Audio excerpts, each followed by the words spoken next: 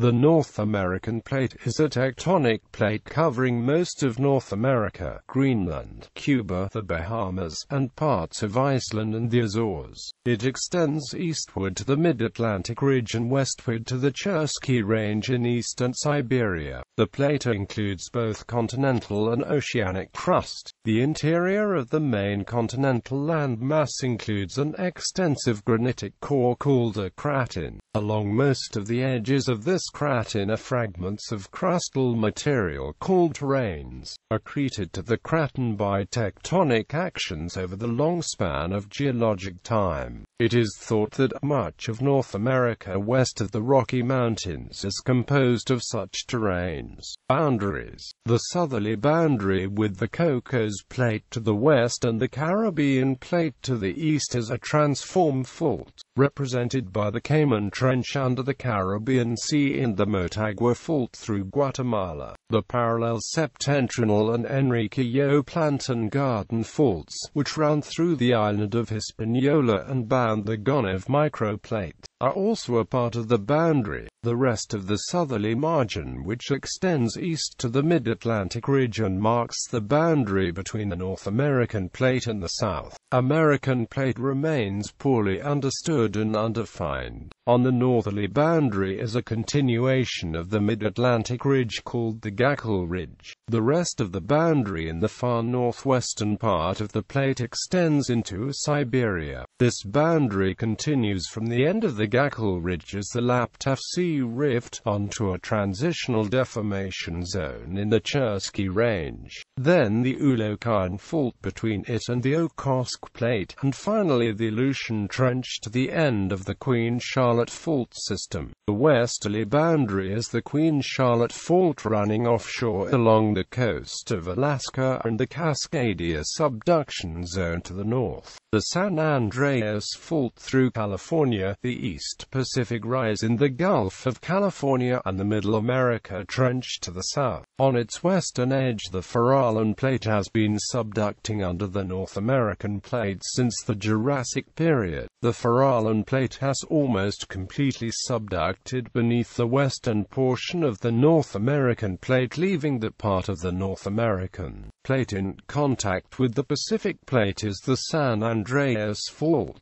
The Juan de Fuca, Explorer, Gorda, Cocos and Nazca Plates are remnants of the Farallon Plate.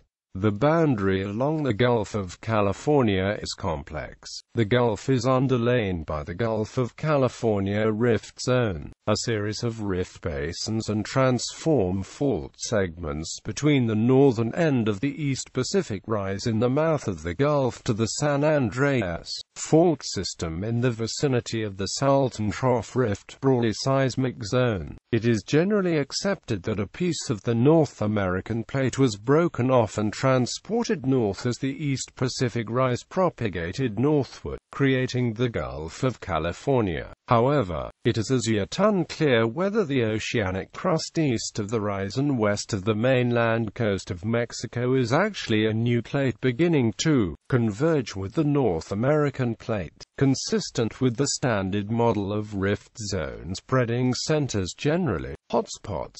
A few hotspots are thought to exist below the North American Plate. The most notable hotspots are the Yellowstone, Raton, and Anaheim hotspots. These are thought to be caused by a narrow stream of hot mantle convecting up from the Earth's core mantle boundary called a mantle plume, although some geologists prefer upper mantle convection as a cause. The Yellowstone and Anaheim hotspots are thought to have first arrived during the Miocene period and are still geologically active, creating earthquakes and volcanoes. The Yellowstone hotspot is most notable for the Yellowstone caldera and the many calderas that lie in the Snake River Plain, while the Anaheim hotspot is most notable for the Anaheim volcanic belt, currently found in the Nazca Cone area. Plate motion. For the most part, the North American plate moves in roughly a southwest direction away from the mid-Atlantic ridge. The motion of the plate cannot be driven by subduction, as no part of the North American plate is being subducted, except for a small section comprising part of the Puerto Rico Trench. Thus, other mechanisms continue to be investigated. One recent study suggests that a mantle convective current is propelling the plate.